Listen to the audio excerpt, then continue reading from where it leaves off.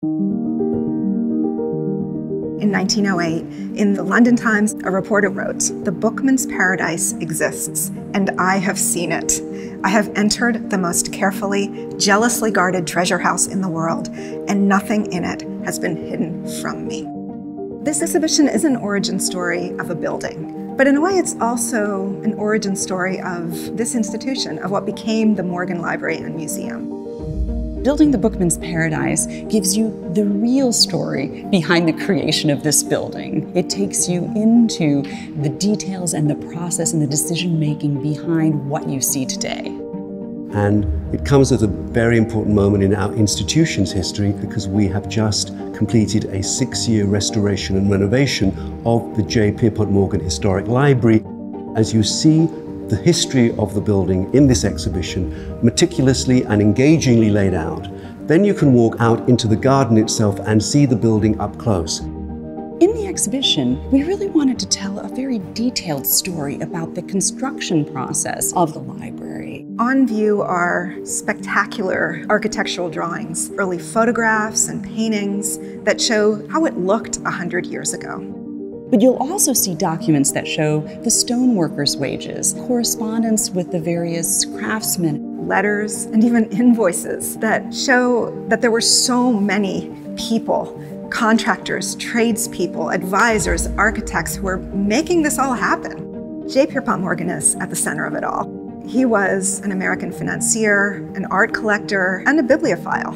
Charles Follen McKim was certainly one of the leading American architects of the day. The two came together in 1902, client and architect, and began the process of making this building.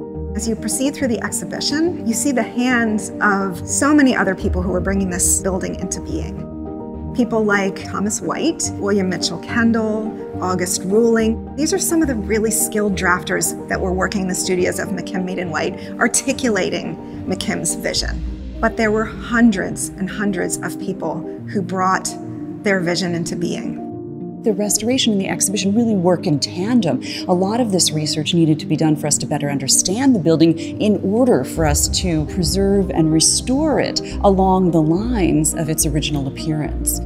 So there's a direct line from those workers, those laborers, those builders, to the people who have brought new life to the building today. It was Morgan's collection that really inspired the creation of this library. And so in the exhibition, you'll find some high points from that collection, such as the Lindau Gospels and the Golden Gospels of Henry VIII. And you can see the way that Morgan built that collection and his passion for books and manuscripts. And that really is why the library exists. From the beginning, the idea is that the building would house a private study for Morgan, a library room to house his collection, a wonderful entrance hall to welcome visitors, and then a small office for his librarian, Belle Costa Green, who was hired in 1905 as the building was under construction. Belle Green would go on to transform what was one man's paradise into a public institution, a public library and museum. She is really the link between Pierpont Morgan and the Morgan we know today, because she's the one who took a bookman's paradise and made it ours. I think the Morgan is one of the most spectacular spaces in America. You really have a sense of being surrounded by all of this knowledge, all of the learning that's contained in those books. And of course, it started as a bookman's paradise for one bookman. And over time, it has been transformed into an inspiring place that is open to all of us.